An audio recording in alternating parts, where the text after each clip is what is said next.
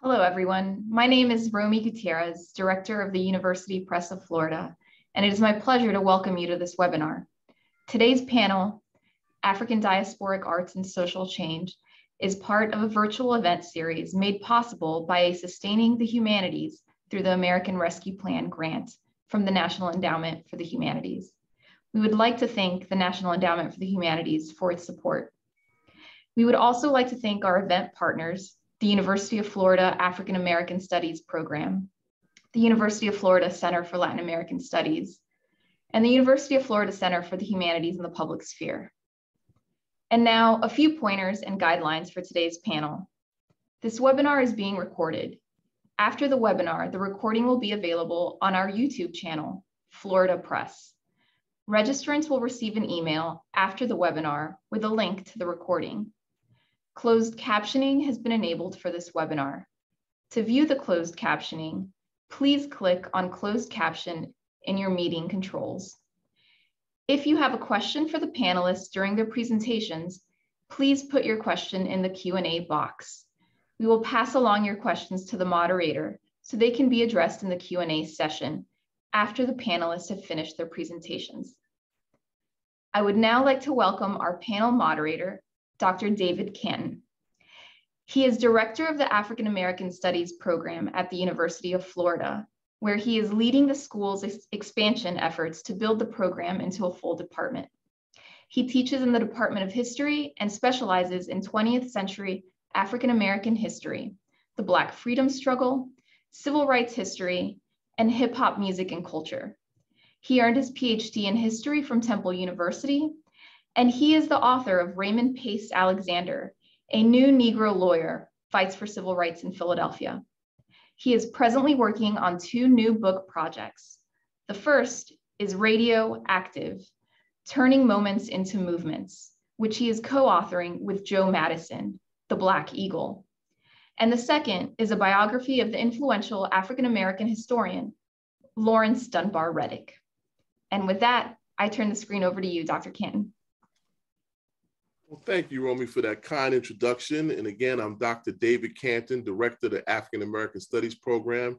And it's my honor and privilege to be the moderator for today's session, African Diasporic Arts and Social Change. So I'll go ahead and read the bios of each in the order of the presenters. First, we have Dr. Jane Alberdeston Coralín.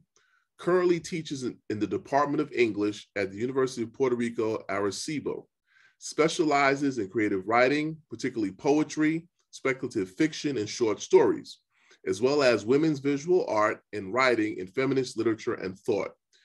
She earned a PhD in English from SUNY Binghamton, a fellow of Cave Canem. Her creative work is published widely in anthologies and collections. She is co-editor of Art and the Artist in Society, and a forthcoming book of new poems, In the Colony of Everything, is expected later this year. The title of her presentation today is Adjacent and Transitional Spaces in the Poetry of Reina Leon, Raquel Salsas Rivera, and Peggy Robles Alvarado. Second, we have Dr. Erica Moiah James, currently teaches in the Department of Art and Art History at the University of Miami. Specializes in modern and contemporary art of the Caribbean, African, and African-American diasporas. She received an MFA in painting from the University of Chicago and PhD in art history, and visual studies from Duke University. Author of Love and Responsibility, the Dawn Davies Collections, and a forthcoming book is entitled After Caliban, Caribbean Art in the Global Imaginary. She's the founding director and curator of the National Art Gallery of the Bahamas.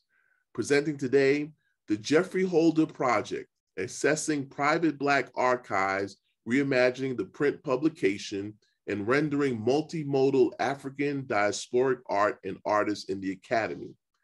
Next, we have Dr. Marquese McFerguson, currently teaches in the School of Communication and Multimedia Studies at Florida Atlantic University.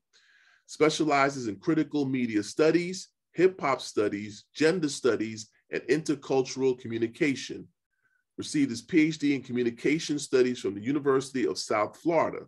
Among his publications is the book, Conversations in Color, Poetry, Prose, and Paintings, and his chapter, Outcast Black Masculinity, recently appeared in Reimagining Black Masculinities in Public Space, Essays on Race, Gender, and Activism.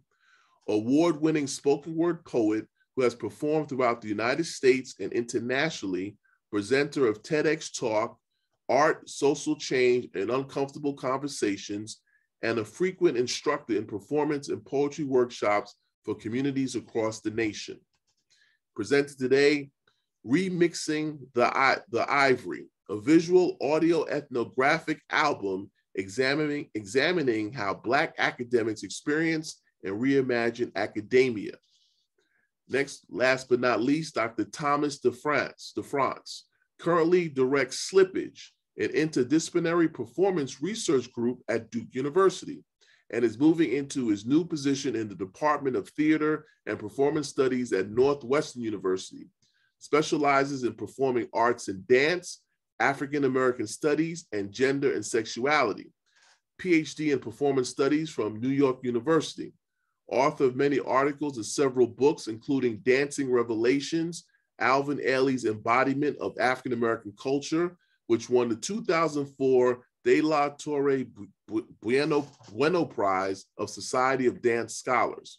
A number of choreography, dance, creator, and production credits to his name in both theater and mixed media. His presentation today is titled Performative Scholarship and Social Change. So first we have Dr. Coralín will start us off. Each presenter will have 10 minutes, and I'm gonna put my mic on mute and let's go at it.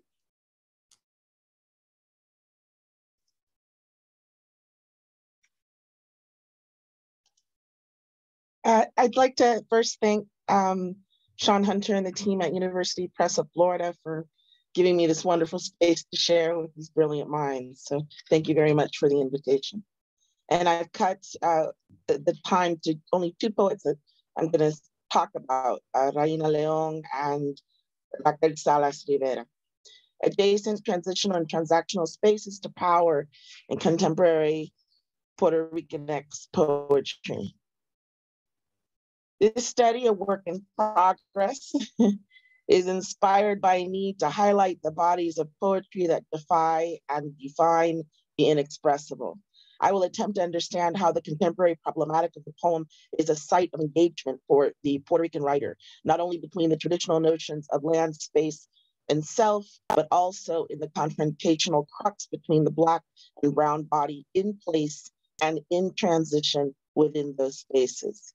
I will look at how the body becomes a transactional space and whether in this transaction something is exchanged or lost, and whether these works reject the fixed allá, acá, mainland versus island story, or if they invite a new narrative, challenging static binary notions of the standards or the standards of the imaginary other. My study explores how the contemporary Puerto Rican poet rewrites the Black self through form and space so that all the voices find shape. In visual poem White Death, Raina León uses the device of collage, photographs, snips, census records, and the written word to reveal a transaction of erasure. In Quayle, she writes, quote, in this visual poem, I'm exploring collage and hybridity with archival records and family photographs. White Death explores how one of my ancestors has her race changed on official documents and becomes white at death. León's painful revelation opens a third space where the poem's subject and the poet convene and confront their truth. The discovery then becomes the poet's inherited present, a phrase I'm borrowing from scholars Andrea Gill and Fula Pires. But must this inheritance continue in the same shape and state as it started? In the census record, it was missed, forgotten, or neglected. The lie becomes the truth, the legacy. León does not delete it or erase it. Through the visual poem, León's collaging makes the word blanca, white, which had been adjacent to the main story, now centered. The inheritance of lie becomes the story. Therefore, she gives it a platform from which to speak. floating in the middle of the visual poem like a signpost. The poem engages the partners by bringing the past and present into dialogue.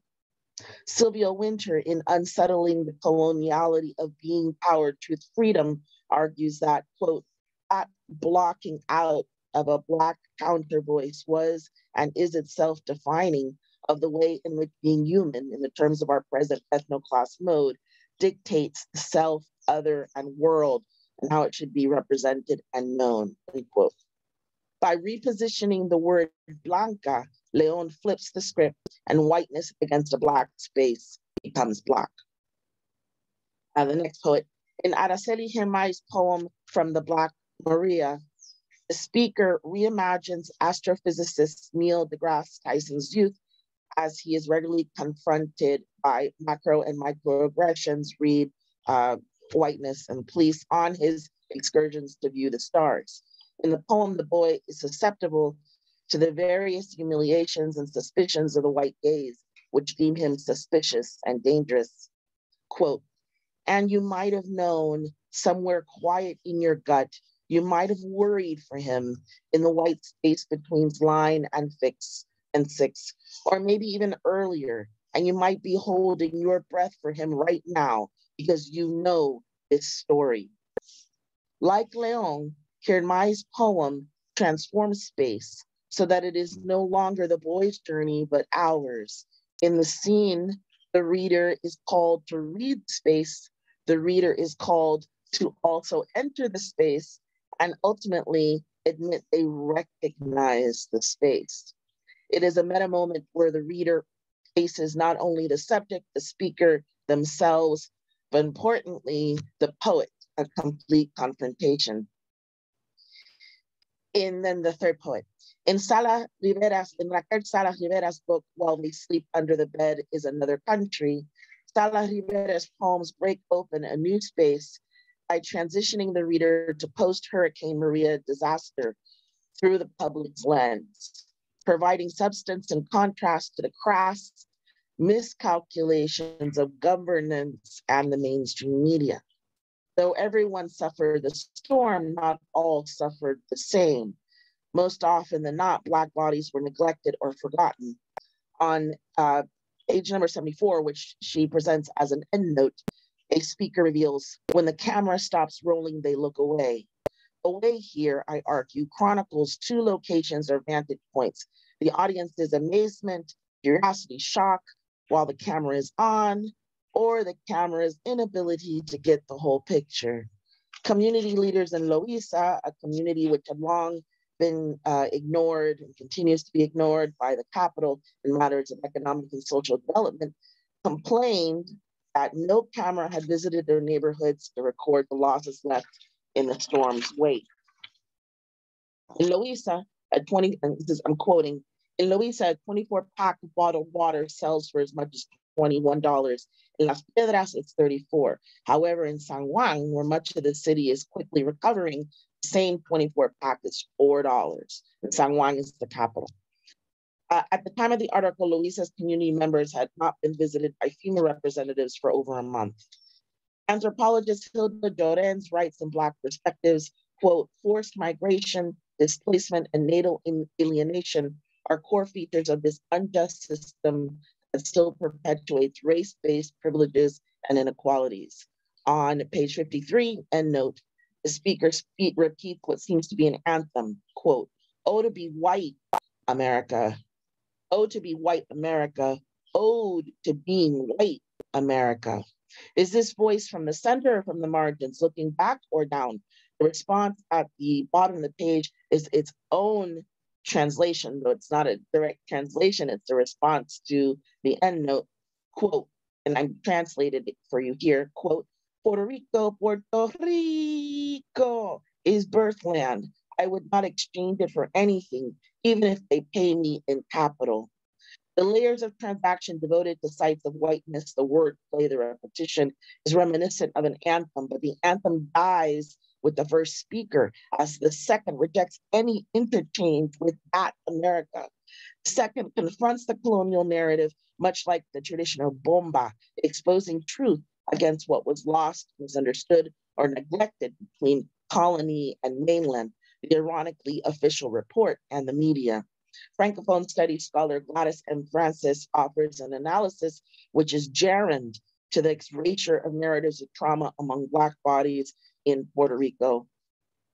She offers that, quote, oral traditions inherited from Africa played a part in the resistance to colonization that involved conditions of loss of memory and troubled identity formations, as well as psychosomatic and physical traumas, end quote.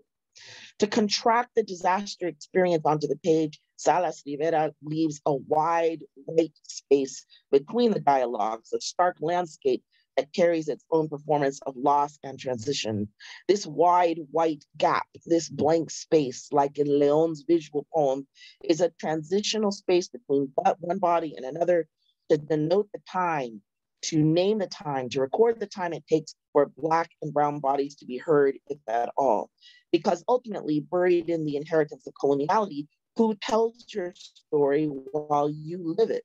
Scholars Gill and Pires posit that asking, quote, what serves us is precisely the kind of political thinking necessary to take on such difficult dialogues in the gendering, racializing, and class practices that sustain the inequalities and violences that mark the contemporary world.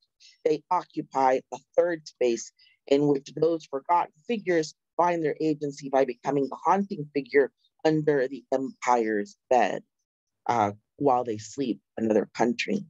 The work continues for today's poet as they build a new space for the multiplicity of bodies whose repositioning decenters the tired narrative, what scholar Andrea Gill and Bula Pires call our inherited present.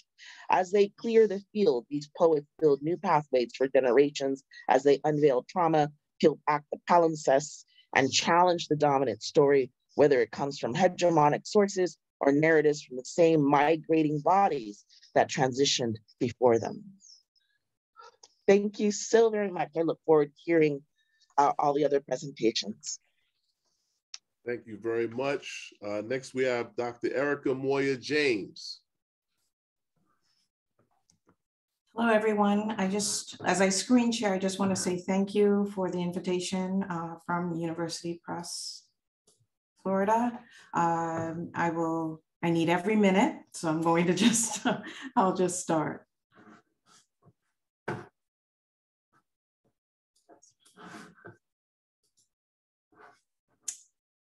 I work primarily in what are considered emerging fields in the discipline of art history. Fields that would have been impossible without the push to decolonize scholarship through interdisciplinary approaches, and for whom traditional archives are often difficult to access if they exist at all. In my work, I've had to rethink what an archive is, what form it takes, and how to challenge the authority of traditional archives that have historically excluded information around things that I'm drawn to, yet remain the barometer that determine the value and the validity of my work in the academy. In terms of field discipline, I am drawn to work, objects, figures that lie outside the center of my discipline, work that is not rendered or remains invisible in the traditional confines of it. And therefore, in my mind, art and artists that have the potential to transform and extend the discipline through other critical approaches and methodologies. The arts of the Caribbean, the Americas, and the African diaspora, fields that center my practice, require interdisciplinary approaches to be rendered.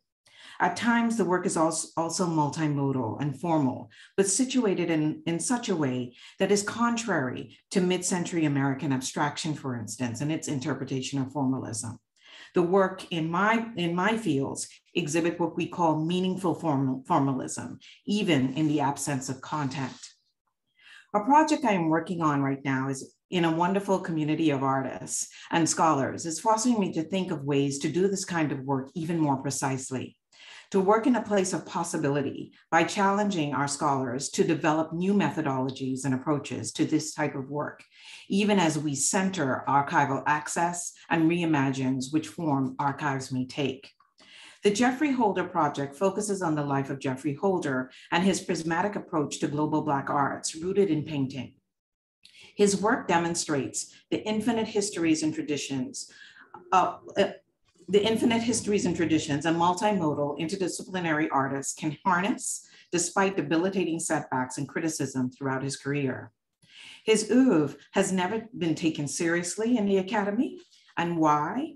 In part, it's because he doesn't fit into a single disciplinary home, and as such presents a problem of methodology in the Academy. Born in Trinidad in 1930, Holder arrived in New York City in the early 1950s. Soon, he was being photographed by Carvin Becton and cast in Truman Capote's and Harold Arlen's musical production, House of Flowers. This show brought together for the first time a transformative generation of African diasporic performers.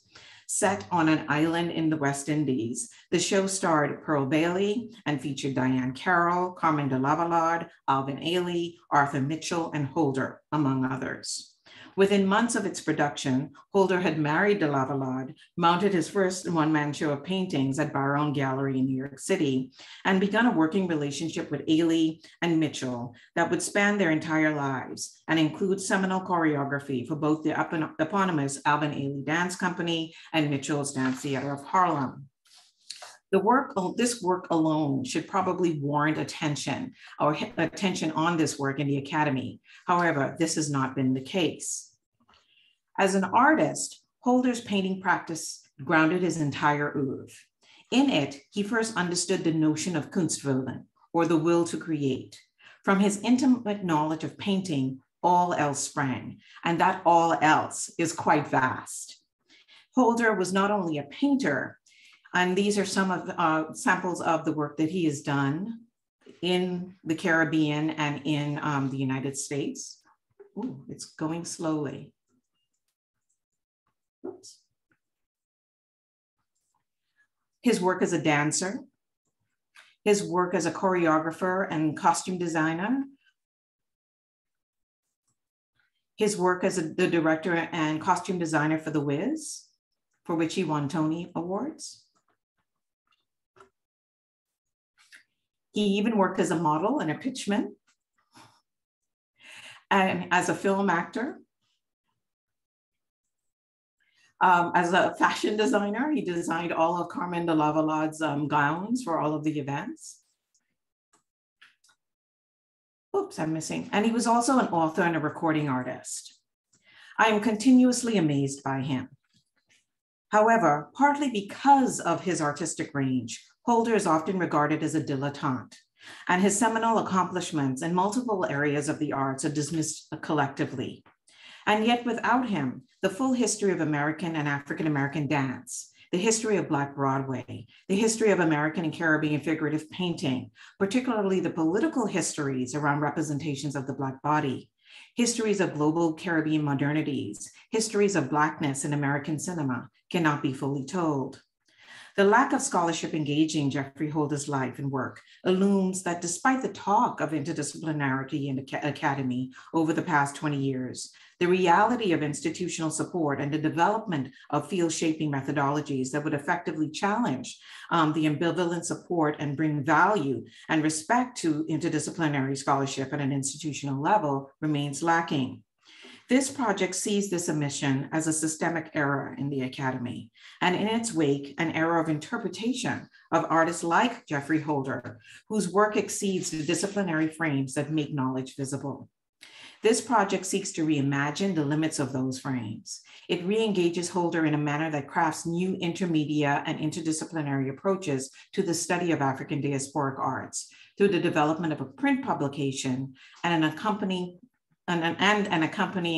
digital platform deeply resonant with the process of archiving, archival access, cultural memory, and the production of history.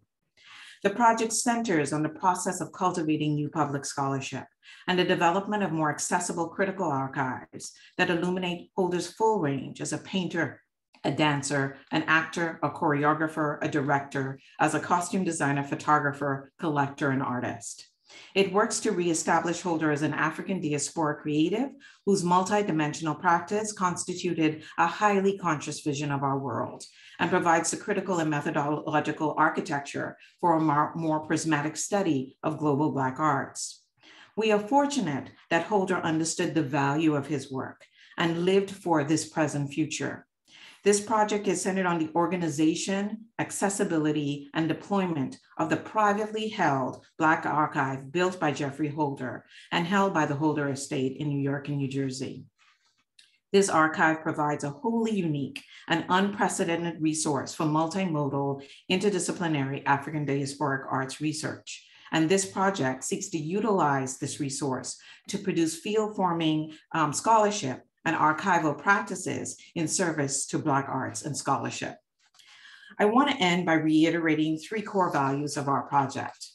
First, it views Holder's interdisciplinary multimodal art practice as possessing the critical architecture needed to establish clear and deliberate methodologies in the study of African diasporic art, and in truth, the art of the Americas. Second, it aims to develop a new accessibility model to private Black archives. And third, it seeks to establish new methods in research and delivery for fundamentally interdisciplinary new fields of studies, namely Caribbean, African American, Latin American, Black Atlantic, and African diasporic visual, art, dance, film, performance, and literary and cultural studies. It recognizes that while these fields intersect, they are not the same, and that Black studies can engage all of them simultaneously. Thank you. Thank you very much.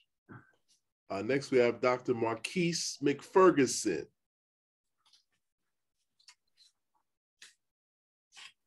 Unmuting and sharing my screen now. All right, thank you for having me. I'm excited to be here. Before I start, I would love to say thank you to my family and friends who I also see have chimed in. Thank you for your support, but then also thank you for allowing me to be a part of this panel with such brilliant minds. I look forward to sharing my work, but then also continuing to possibly work with some of the professors on the panel in the future. And also thank you to the University Press of Florida. So I will share my screen and begin. All right, here we go. All right, so the work I will be talking about today or discussing is a Remix in the Ivory, which is a visual autoethnographic album that explores the lived experiences of Black first-generation graduate students.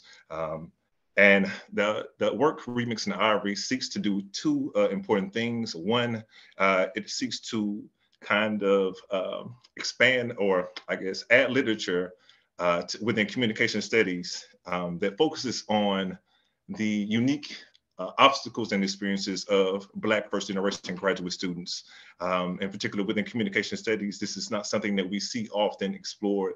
And so hopefully the Remix in the Ivory can contribute to the lack of research that is published within the field. Also too, another thing that I seek to do with the Remix in the Ivory is build a bridge between the academy and the community. For me, being a first-generation college student, it is much of my research is so important for me to even in essay form, write research and write in a way that is appreciated within academia, but also can be respected and appreciated and valued within the general public.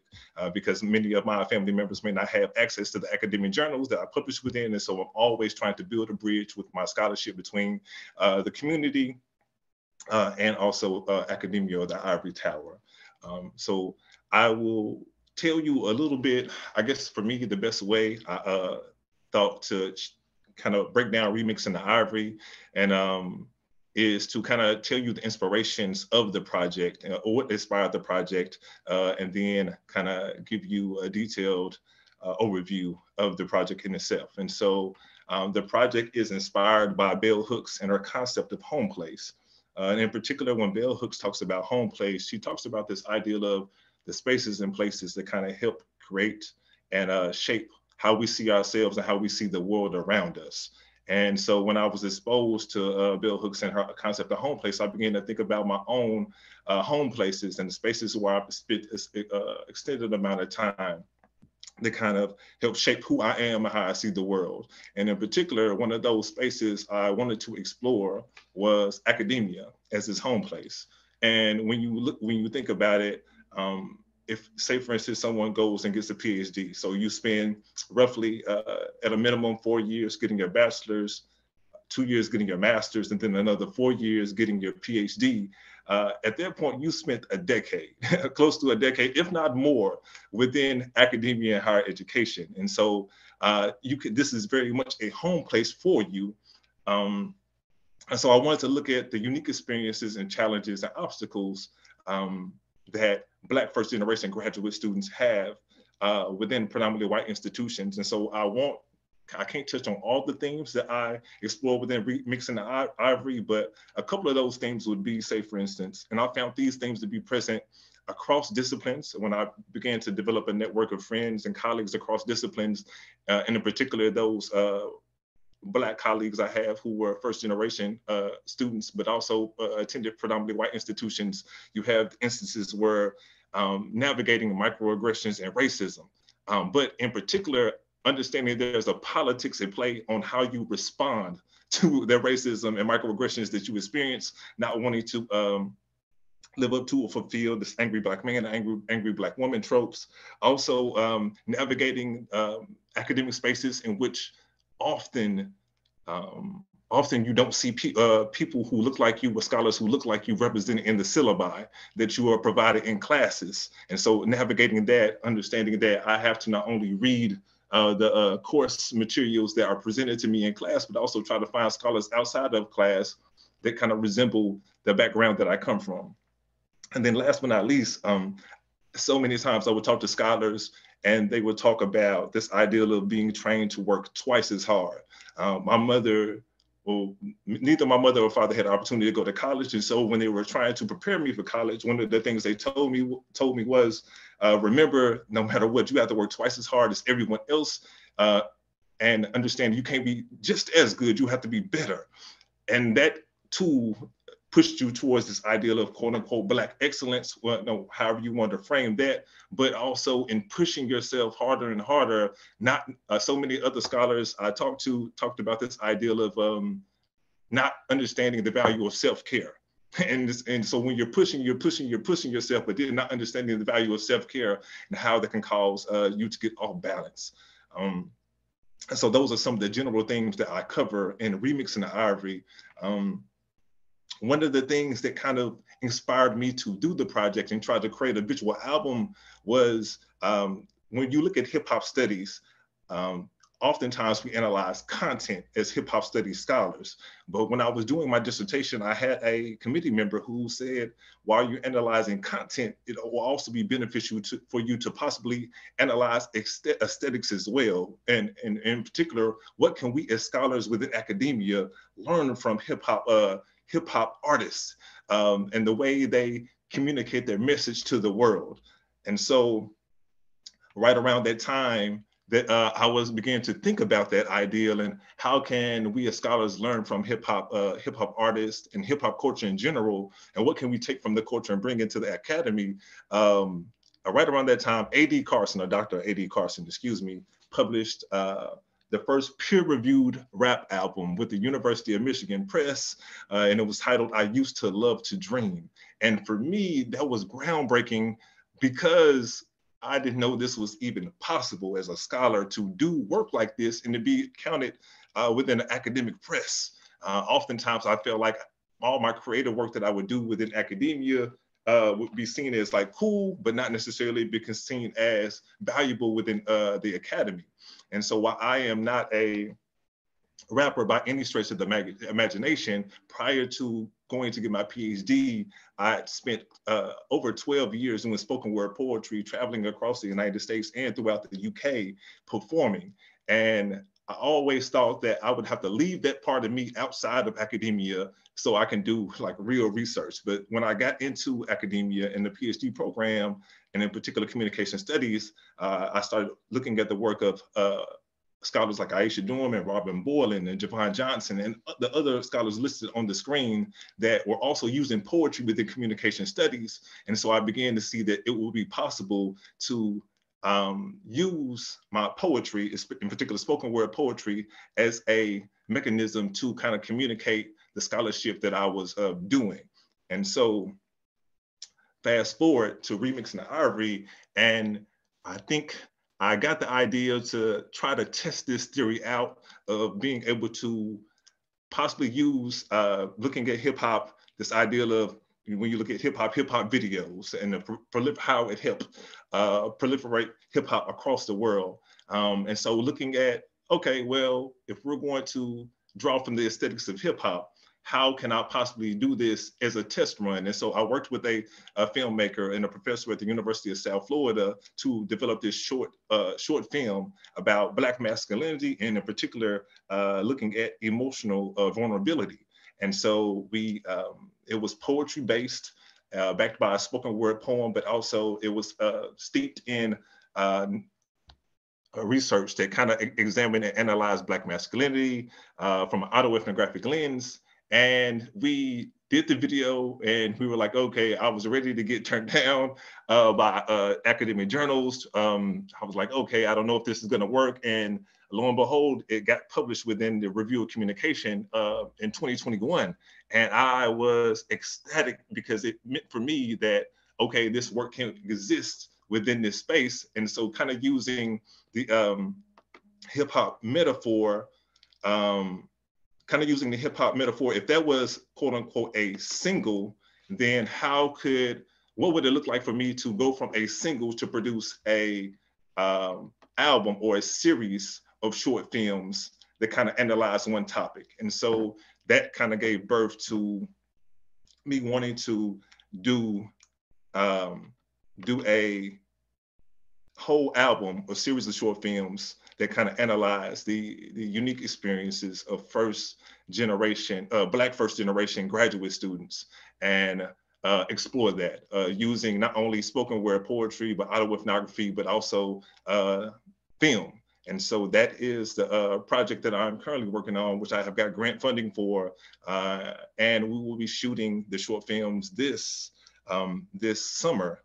And hopefully the goal is to get them published within a university press, but also use them as a tool to travel to different universities to talk about the unique experiences that Black first generation graduate students have, and hopefully begin to shift the climate and I guess have dialogues about how can we not only help Black graduate students survive graduate school, but also thrive in graduate school. And so that is my time, and thank you for listening. Thank you very much. And next we have Dr. Thomas DeFrance. Thank you for that. And what an honor to be in this panel. I'm not nearly so organized. I just thought I'd talk a little bit and share some ideas. But I'm just so excited at the connections that are already in the air. Professor James.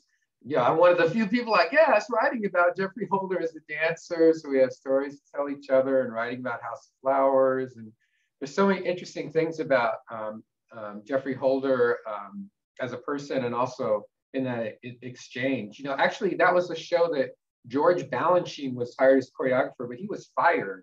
And Jeffrey Holder actually choreographed all his own material for that work. So there's just so many interesting things to keep building out as we're thinking about, you know, these kinds of diasporic sort of exchanges that produce new ranges of scholarship. And Professor McFerguson, I just want to lift up how what you're up to is exactly what I wanted to speak towards, was this idea of performative scholarship and social change. So sometimes I think we imagine social change as a barometer of social relationships that are outside of the academy or the ivory tower, if we like that language. I just also want to lift up, though, that as we are more present in the circuits and in academic publishing, we change the terms of how the publishing operates. And we change the terms of what constitutes the social and also what constitutes scholarship. So I just want to lift the four of us, or the five of us, or all the folks who are on this call who feel compelled to say they are connected to a life of the mind, or academic thinking, or scholarship, or what have you, because we are actually the people who are shifting it, or making it different than it was. I think a lot in the spaces of philosophy and aesthetics. I actually write in Black aesthetics. Almost everything I write is about dance, because I am a dancer myself and love dance, believe in dance. But that's also helped me understand over the last 15 years how to change the ways that I want to try to write through and alongside and lean in with other people as a researcher and an academic and an artist through questions of Black thought and Black presence and Black studies. So I do want to just lift up that we're in a kind of transitional moment. And I think there's a lot of evidence in the 4 different projects we're sharing with each other today that there's just lots of ways to get a kind of practice of study and make that available, as was just said by the speaker before, for folks who've not had the opportunity to practice and study. Because, you know, if higher ed or academia are trying to do anything, I would hope that we're trying to learn how to ask the questions that'll help us figure out how to care. I think this vector of care as a way to imagine scholarship, and it shows up in Bell Hooks's work all the way through. Bell Hooks was, of course, super interested in care and love as vectors of Black life and ways to think of philosophy. And, you know, part of the challenge is that until pretty recently, until the social justice movement, these sorts of terms have not been considered intellectual or academic. So the kind of shift from the 60s, from the civil rights movement, you know, which was much more about us having access to the spaces and the resources and the context building to reimagine what Black studies could be, as we had moved on from W.B. Du Bois's sort of visions of what that needed to be, as a sociologist, into other ways to think about Black life. This idea that things like girlhood, Black girlhood, or a kind of radical queers of color, like these questions really are shifting and reorienting what it is to write or what it is to create scholarship. And then we get to be a part of the maneuvering towards this something else. And it's pretty recent that we've been calling this Black thought, I think, but there's something really useful in this sort of formation where we're acknowledging that there's a point of view or an aesthetic imperative to things like rhythm, to concepts like Sankofa that we look back to imagine forward. This sort of like conception of entanglement is super important for Black people and Black people in diaspora. And so we're kind of shifting the terms of what philosophy and scholarship think they were about, because we just have a different point of view, I want to say, maybe, as we kind of work through Black thought. So this means that storytelling and ethnography become much more important. We heard in presentations before today, these ideas of kind of like lived experiences or first person narrative. So taking the stance, if we're trying to decolonize classrooms or engage in anti-racist pedagogies, so then taking the stance that what students bring into the encounter of the classroom constitutes the exchange of the classroom, means that it matters how we enter, when and where we enter, how we approach each other, how we decide to be near each other. So, you know, Black thought has really encouraged us to actually pay attention to each other, rather than thinking we're chasing art, or we're chasing dance, or we're chasing some other thing that doesn't necessarily have people doing things around it or through it, but that is some sort of like object. So this has been a real shift of the last 15 years, I would offer up for our conversation. Also, the rise of Afro-pessimism, I think, is still trending. And Afro-pessimism gives us a way to understand a kind of Shango or warrior energy around Black thought, especially in 2022, that we're concerned with claiming, maybe if we're following Afro-pessimism, we're concerned with claiming the space of the disavowal of the human. So Black people have been disavowed and constituted as the space for the register of the non-human. So then Afro-pessimism leans into this idea, and then we keep exploding out with concepts like wake work from Christina Sharp, or this idea of becoming human from Zakiya Jackson. And so we're asking questions about things like the wake, or trauma and pain, or literally the weather. How do we actually navigate the weather if the weather is anti-Blackness? So these sorts of shifts in philosophy, which in Black philosophy we might want to call Black thought, have helped us really shift how we write about artworks or think about artworks or creative address. I have a question around this in terms of, and this is really an open question, I don't have an answer here. But one thing I am noticing as we're figuring out how to express ourselves among these ideas that are already circulating, the sort of space of the personal as being exceptional, I'm not sure about that. Because I do think we need to gather around some shared stories and commonalities. And sometimes there's a way that things that are entirely ethnographic, or what some researchers are calling autoethnography, it can be a little confusing about how to put the stories near each other to kind of produce a way of us to know together or learn together. And I do think the reality television has something to do with this. So Black thought and 21st century Black scholarship, I want to say, encourages us to be in relationship to popular culture because we create so much of popular culture.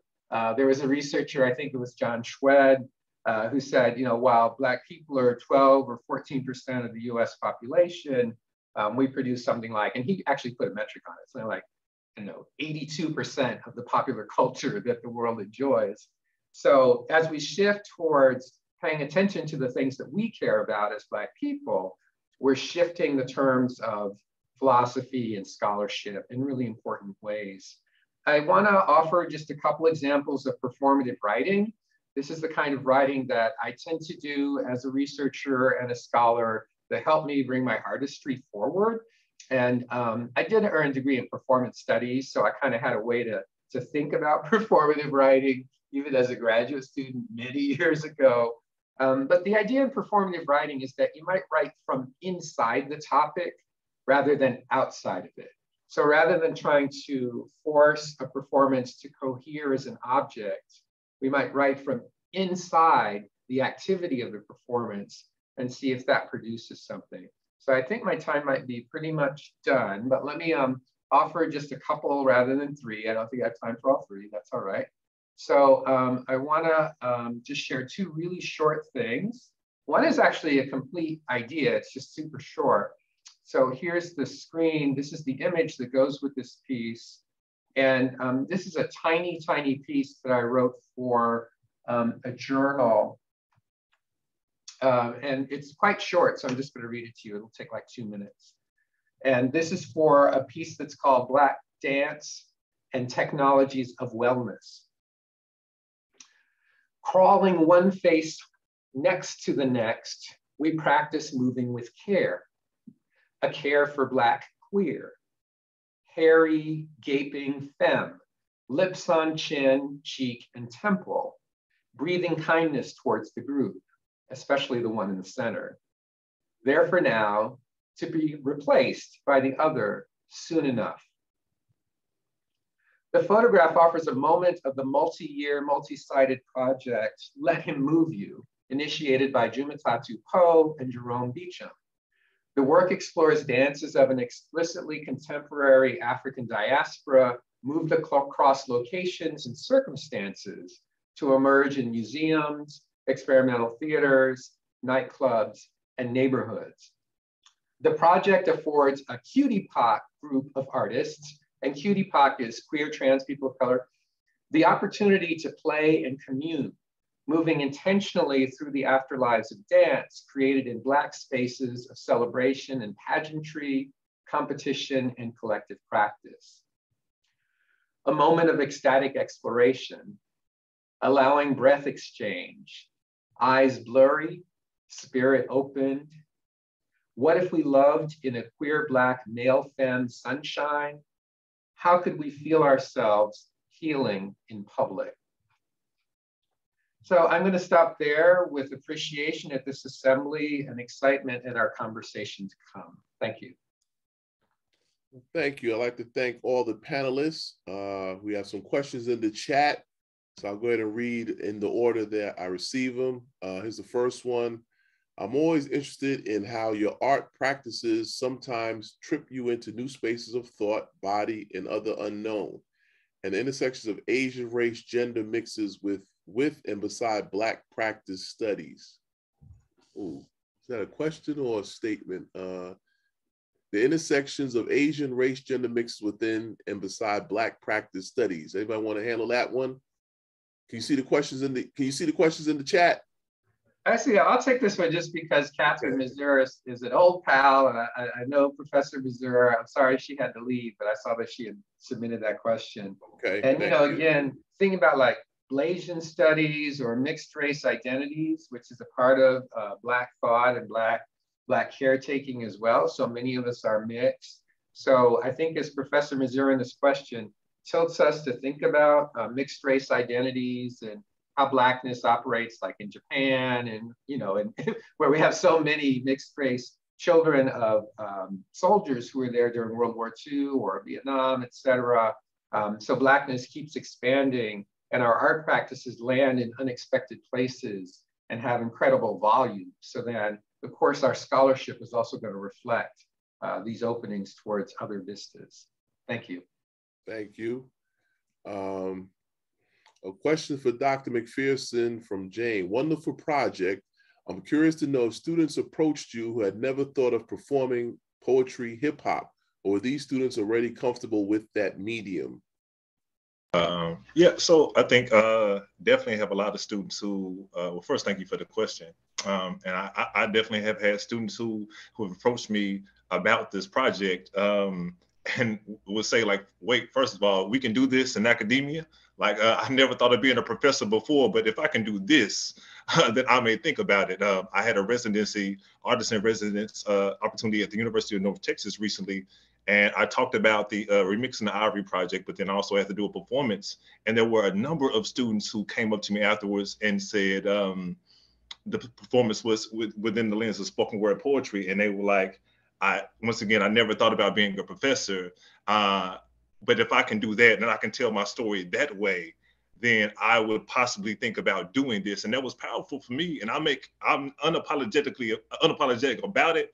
And I'm very upfront that I think I've done workshops where I've had strong students who were beautiful writers, but didn't necessarily want to go the MFA route, but they were beautiful spoken word poets. But they were like, when I get to college, I have to major in something real. And it's like, no, you could do this. And I think like there's nothing wrong with bringing who you are and your culture into the classroom through the way that you write.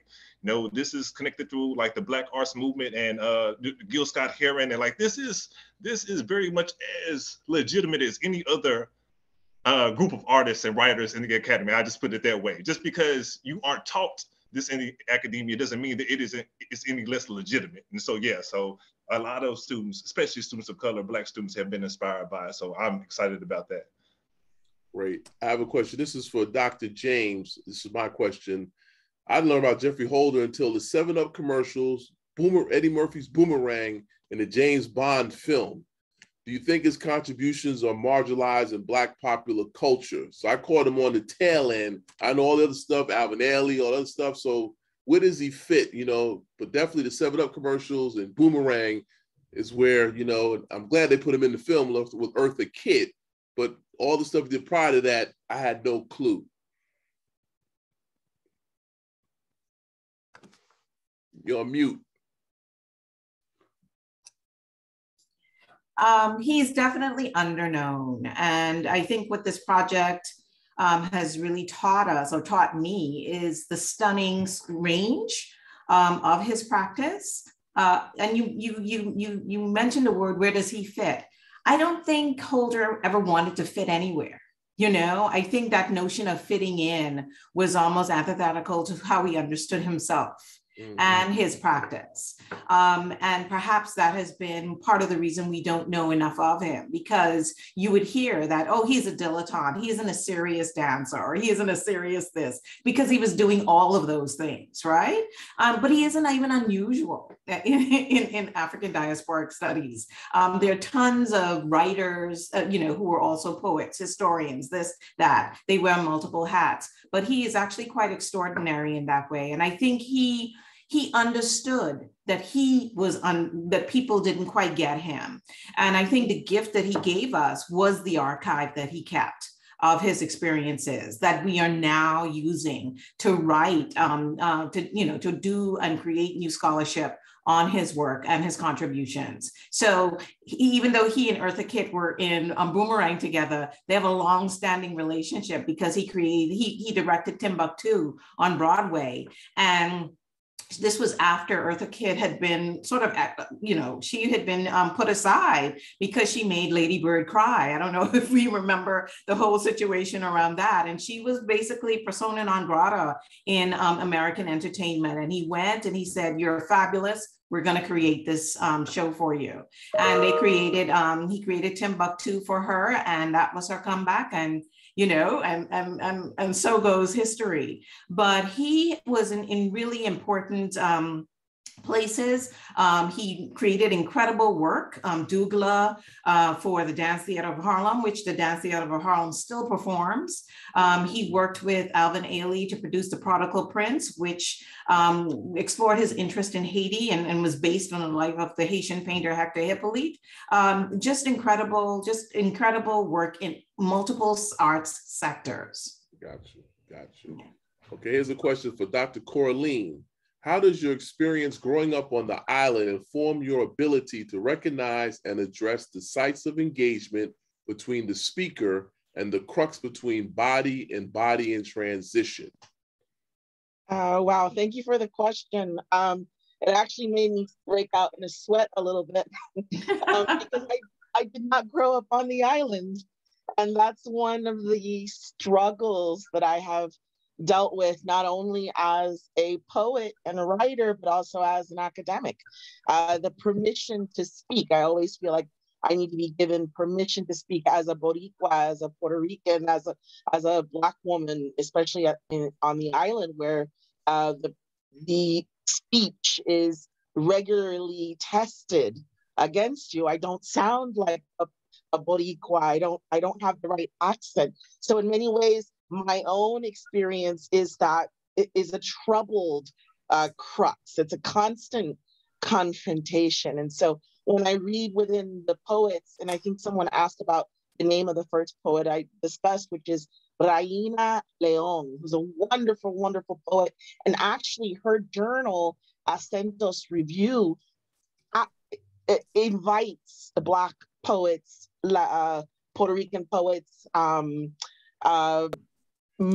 people of color to come in and present their work. So she does important work in the poetry community. And like I said, Kaveh Khanum also does the same work. But yes, I'm not sure if I answer that question, but I feel like I'm in constant transition between different spaces to the point where it almost feels like breaking. And so I'm always looking for poetry that responds to that. And I'm finding academic work that will also respond to that. So thank you very much. Well, I put Raina León's name in the chat for one of the name of that first scholar. Well, it's 4:58. We have 2 more minutes. If anybody other questions, comments, announcements, here's your opportunity. But I definitely appreciate all the scholars sharing the information. Definitely with Holder, of course, The Wiz, another classic, and I guess she helped Eartha Kitt become a Catwoman on Batman after Timbuktu. So, and definitely I teach a hip hop class at UF. I teach a hip hop studies class myself. So I agree that hip hop is a major form of academic, legitimate scholarship and pedagogy. But I appreciate it. Oh, we go to 5:15. Okay, that's fine. All right, anybody else, any other questions from the crowd? Any other questions or comments from each other as scholars to one another? The floor is open.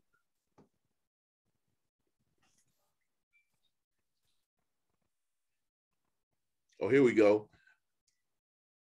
All right, a question for the panel. about speculative arts and Afrofuturism in particular, in which imagination generates stories and visions that are supernatural, heroic, otherworldly. Might there be ways to approach the ideas as, quote, this worldly, help us find new ways to act in our current world? That's for everybody. I'm gonna go in the order of my screen. How about Dr. DeFrance? You start first. See how you did that? Thank you. I appreciate you. Yes, so Afrofuturism, you know, is the counterbalance to Afropessimism, of course. This is the world that we imagine we actually want to move towards. You know, Sankofa doesn't only have to go back to where we become the chattel of chattel slavery. Sankofa can also put us in these otherwise ways to be, which is a common refrain for Afrofuturists. And then, you know, the idea that it's this worldly, well, actually it is this worldly. I mean, if you've heard George Clinton and Funkadelic, or you were listening to Prince or paying attention to Patti LaBelle, like, this world is an Afrofuturist world. And, you know, Janelle Monáe and Here Comes Erykah Badu, like, it's still here. So I just want to embrace the here-ness of it. It's all here. Toni Morrison told us it's all now. The history and the implication in Beloved, the future, it's all right now. Thank you. Erykah? Oh, oof. I'll agree. I thought I was on mute, but let me quickly agree. But I do believe that the future is now. I think if we want to think of Afrofuturism as a kind of theoretical approach, it's an old approach. We live in its imaginary, right? Now, and I think if I were to look back on Jeffrey Holder, he would say that we have to possess the space in which we live and imagine.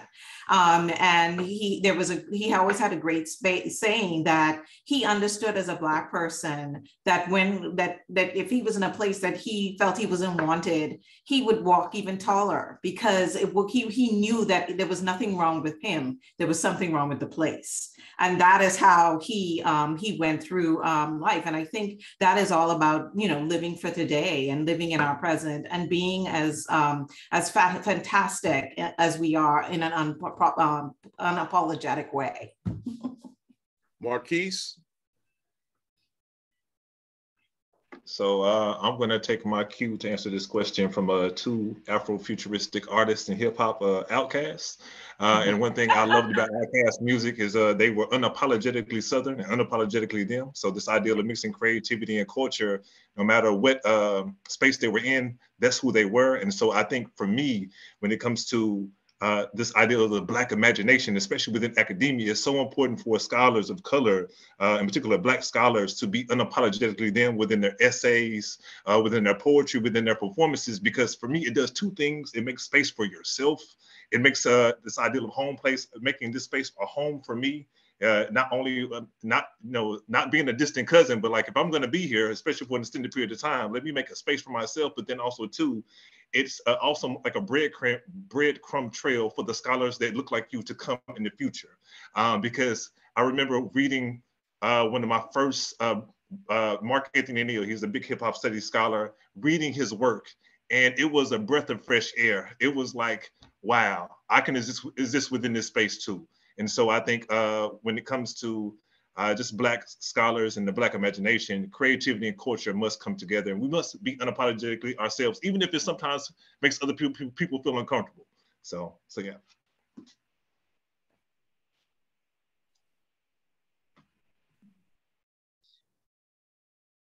Should I try to answer it? I think everyone answered it wonderfully. But one thing I wanted to say was that I love the word unapologetic, because it also means that there's an honesty that comes through. So while in a lot of their earlier Puerto Rican poets, who I'm not taking anything away from, there was sort of like the poster Puerto Rico. And I even, my parents also did that too. There was the place to go that was different from the site where you were living. So there was this utopian kind of presentation of island. And I think that today's writers are confronting that, and they're actually saying, wait, well, here are the problematics with that. And they're changing that pace. So while the way I see it as Afrofuturistic is that there's an honesty that comes through. That is not the home place is the home place, but you're going to also know the truth in the home place.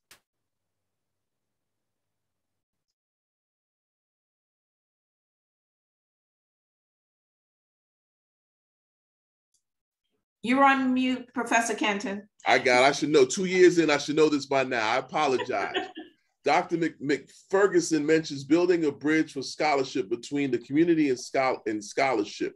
We hope moments like this panel can work as one example of how publishers can be part of building that bridge. And what other ways can academic publishers help to build that bridge?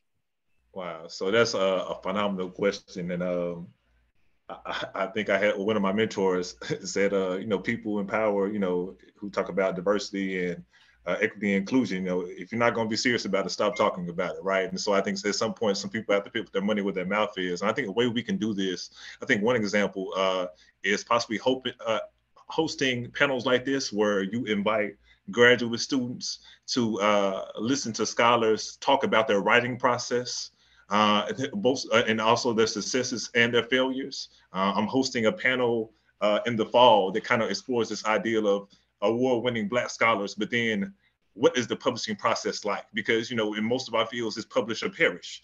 And so we read about these scholars, but we never really get to understand the backstory of their writing process, how they write, what things work for them, how to submit, target certain journals, stuff like that. And so I think having a panel where you can kind of demystify the publishing process and, graduate students can get to talk to these award-winning scholars can be very important. Also, it builds a bridge between those scholars and the students. And so it's not just like, oh, I know how I felt when I would see some scholars. It's like, oh, I'm not worthy to be talked to because I'm a lowly graduate student. But so many times those scholars are willing to do whatever they can to help you get to, be successful and tenured, and not just, once again, for me, not just survive in the academy and barely make it, but thrive in the academy. So I think that would be a wonderful panel to have. Also a panel where you have not only scholars, but also other publishers and presses come together and talk about and demystify the publishing process for graduate students, because that's the future. So, Question for Dr. DeFrance. Can you talk more about your critique of autoethnography and the way it is increasingly becoming a popular methodology? How do we keep it from slipping into pure navel gazing and rather than dialogues and community? Okay, well, I'll try to be brief. I appreciate the question. I did try to raise something that would be a little bit of a thorny space. So, you caught that. Okay. I don't know about navel gazing, because that sounds super dismissive, and I'm definitely not going to lift up trying to put someone else in their place or something like that. People need to tell the stories they need to tell. A question we have around is like writing in the civil rights era, and now we're in the social justice era, if you will. Let's say if we accept that as just a way to think about, just between 50 years ago and now, so the researchers who were able to write and publish 50 years ago was this much smaller group of people. And there was this sense of you had to be essentially representing the race. So we hadn't really moved that far from Du Bois, except the race was more of us, people who were first gen, people who were just getting up from the Caribbean, there were just more people back in the 60s who were publishing for the first time. But now with so many more people, the population planet's twice as many, so there's just more people. So even though Black Americans, we're still 12% of the population, but it's 12% of a much bigger number. So it's like, we're actually more people. So there's more people who can actually figure out how to publish and tell stories. Maybe what we might want to do is figure out how to share our stories so we can focus on where we're entangled and where we're alongside each other. Of course, how we're different. We all have different ways to think about ideas, but sharing the ideas towards a kind of collective good, that's what I want to try to lift up. Rather than it's, what popular media does or reality TV, you share your ideas just so you can kind of, make your way to the next day. So to follow my colleague from before, not just surviving, but thriving in our explorations of self and sharing those stories alongside each other towards some sort of collective good. Okay. Next, Dr. King, yes. Since that is my primary methodology, can I just say a small tidbit about that? Go ahead. I believe, I agree with Dr. DeFrance that when it comes to autoethnography, I always say good autoethnography is like a solo that is a part of a larger chorus. So it should not be just your own personal story, but it should be, as Muhammad Ali would say in the short, beautiful poem, I is we, right? So this I connected to the we. And so I think I agree with Dr. DeFrance when he says that, and it should not just be your own story just about you. It should be a larger story that unfolds into a larger cultural phenomenon. So yeah. Okay, questions for all. This might take us to 5:15, our last question. Diaspora authors and artists are necessarily multidisciplinary. Can you speak more about this? Value, worth, Caribbean and African diaspora. So we'll start with Jane and then we'll end on Dr. DeFrance. Well, thinking about the writers that I'm working on now towards this paper, they are definitely multidisciplinary in that you see them not only publishing their poetry or writing poetry, but also working in the community, working in the academic, writing academic papers. They're performance artists also, so they perform their work throughout the U.S. and outside of the U.S. And so I think their worth is completely taken up by all sort of like all hands on deck activity. And if we're thinking about what you all had contributed earlier as far as self-care, I think it's part of self-care. I think the only reason that their hands are in all the doughs, right, is that you can't not be part of it. There's so many ways to be heard. And I think the contemporary artist finds those ways, just as we heard about Jeffrey Holder. It's almost, I don't want to use the word instinctual, but I guess I have to because I can't come up with another one. I could sit at home and only write my poems and be satisfied, but I'm not. I feel in some ways we are also, we put that on ourselves to be almost layered, multi-layered. We can't be not multi-layered. Thank you. I don't know if I answered that question, but. Okay. Next we have Marquese on that question.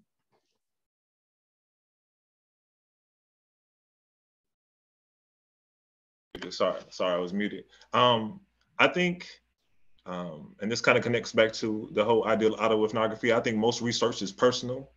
And I think when it comes to especially Black scholars and them being, having multiple disciplines or multidisciplinary, I believe that you have to, as they used to say in the old Black church, come as you are.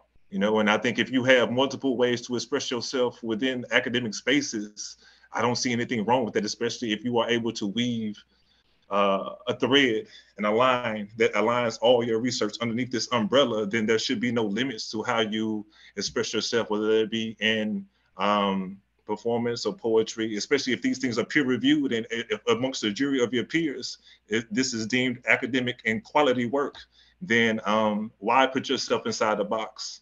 And limit yourself to how you express yourself and share your art. Because I also believe scholarship is also a work of art, even if it's an essay. The way that you put together extended metaphors in the essay and the way that you develop imagery in the essay is a work of art. So why should you limit yourself? I think it's necessary if you if that is how you choose to express yourself.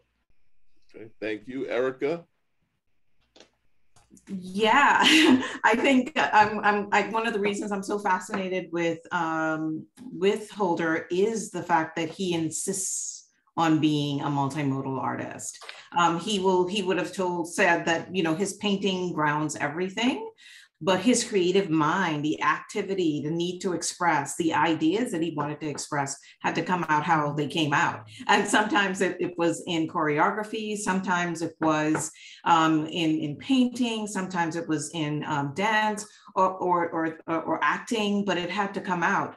But what we have also found is just looking at the way he is thinking, concepts that we think are very discrete inform all of these arts. So for instance, the line, we think of lines when we're drawing, etc.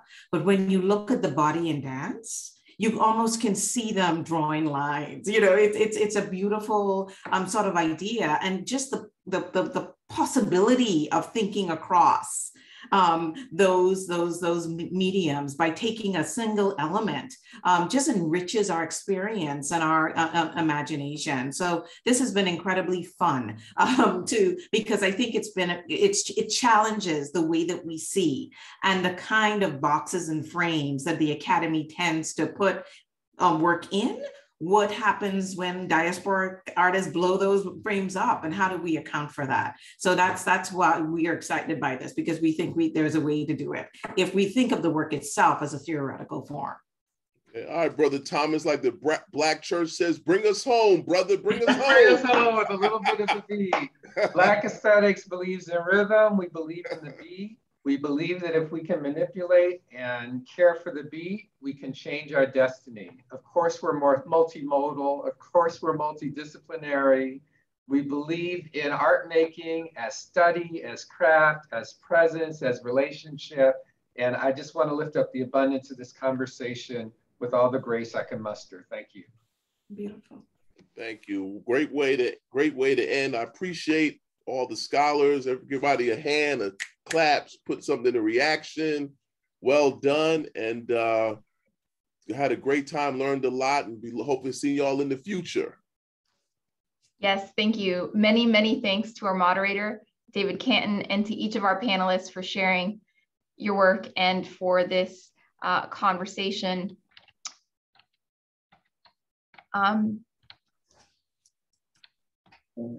One second. I also want to thank the UF African American Studies program, the UF Center for Latin American Studies, and the UF Center for the Humanities and the Public Sphere for partnering with the University Press of Florida on this event. And many thanks to the National Endowment for the Humanities for making this event possible through its grant program, Sustaining the Humanities through the American Rescue Plan. A recording of this webinar will be available on our YouTube channel, Florida Press.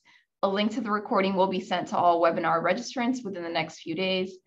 To receive updates and registration information for future webinars in this virtual event series, visit upress.ufl.edu and sign up for our NEH Sharp event series email list.